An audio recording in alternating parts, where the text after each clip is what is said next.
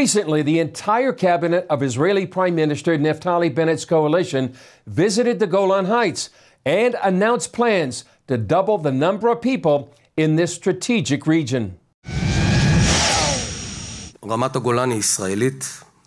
Golan Heights is Israeli. This is obvious. Since 1981, Israeli law was applied on it. It's above any debate. The fact that the Trump administration recognized it and the fact that the Biden administration clarified there is no change in this policy is also of importance. After 10 years of the horrible civil war in Syria, any sensible person understands a peaceful, flourishing, and green Israeli Golan Heights is preferable than any other alternative. In March of 2019, U.S. President Donald Trump recognized Israeli sovereignty over the Golan Heights. Israel thanked him by naming a community after him. But who would want to live so close to a hostile Syrian border that threatens Israel? Here's a story we did before the COVID pandemic with CBN's Scott Ross. He visited the Golan Heights after Trump's recognition, and he met some Israelis who say they wouldn't want to live anywhere else. And what are we looking at here from this point of view? So the Sea of Galilee is down, straight down here. Right in front of you, you have the mountains of Tiberias. Right after them, behind them, you have the mountains of Nazareth. And then as you go to the right, to the north, you get to the Upper Galilee. And of course, this is where most of the Gospels took place, around the Sea of Galilee. Amitai Elon owns a holiday village called Natur at the top of the Sea of Galilee on the Golan Heights.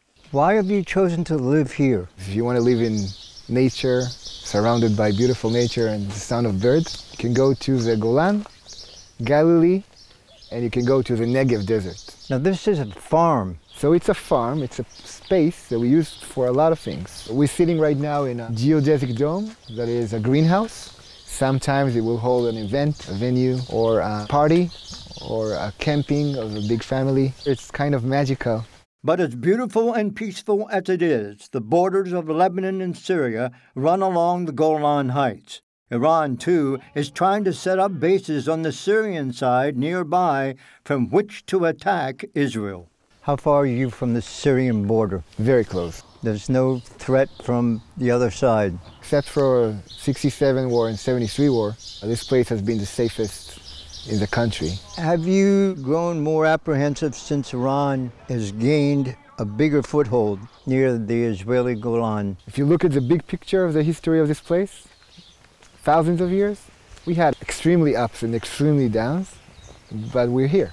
Further north, we visited security expert Kobi Maron, who was the former Israeli military commander on the Golan Heights and now lives here. With the unstable situation in Syria, with the Iranian deployment, it's critical for Israel to be here in the Golan Heights and stay here, because with so many challenges, I can't think about the situation that we could be on the 67 line. Israel captured the Golan Heights in 1967 during the last 2 days of the Six-Day War. The Israeli-Syrian border along the Golan is about 55 miles long. Are you under a constant threat here? We feel very safe. The Israeli deterrence is very effective. The Iranian regime had a project. They plan to have here across the border 100,000 Shiite militias with the Hezbollah. They plan to have Air Force bases, Navy bases, intelligence centers. They plan to have an advanced industry to produce precise missiles that can be a real threat for the center of Israel and the strategic spots of Israel. So that's why we saw in the last 3-4 years that Israel attacked this Iranian deployment and destroy, and we become very successful. Some 50,000 people, more than half Jewish Israelis, live on the Golan Heights. But internationally, it's considered occupied territory. In March 2019, however, President Trump broke with tradition and recognized the strategic heights as part of Israel. Israel named the community in his honor, calling it Trump Heights. It's a dramatic statement. It's unbelievable. It's so important for it.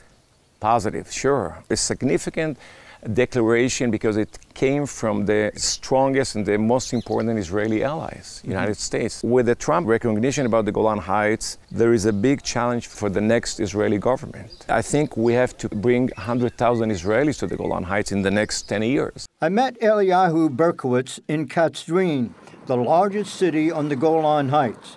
He immigrated to Israel 28 years ago from New Jersey and moved to the Golan about 7 years ago. Are you at all intimidated by the events surrounding Israel and specifically the Golan? We're always worried about Israel, but there's a lot to be optimistic about. I don't know what people think of the Golan.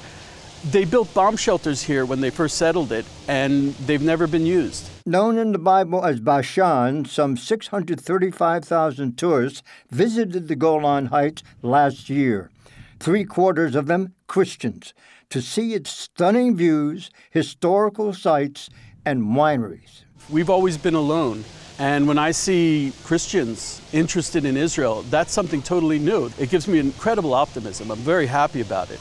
I think I'm helping them to be better Christians, and they're certainly helping me to be a better Jew. What way? Because I want to stay here in Israel, and they're helping that. And also, I'm not here just for me. I'm here for the whole world. The Torah was given at Mount Sinai, and we were supposed to be a light unto the nations. If you keep it to yourself, then you're breaking it. Ilan, who is also a tour guide, summed up Christian commitment to Israel and the Golan Heights. If you came here between 2000 and 2005, we had kind of an intifada happening here. It was empty, except for Christians. Why do you think that is? That is the perspective, that's all. Your connection to the land, is this from the Bible, or is it from CNN, or from a narrow perspective of few years of troubles? If you're connected by narrow perspective of few years, you would say it's dangerous, I won't come. Do you believe that God is watching over Israel? Absolutely. You believe that? The fulfillment of the prophecy is every step you take in the country. It's hard to ignore it. Scott Ross for CBN on the Golan Heights, Israel.